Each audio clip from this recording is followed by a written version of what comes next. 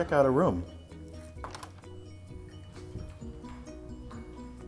This is a normal Mullaney room. You have a closet with a 3-drawer dresser, a desk and desk chair, and an adjustable bed with a twin extra long mattress. The frames are adjustable so you can have more or less underbed storage however you want. Mullaney also has air conditioning and heat that come out of the window unit. And then the other side of the room is very similar.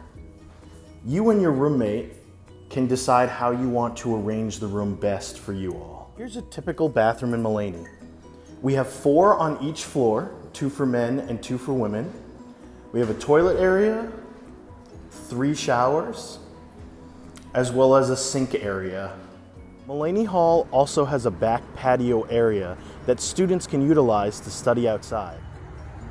Welcome to Mullaney Hall.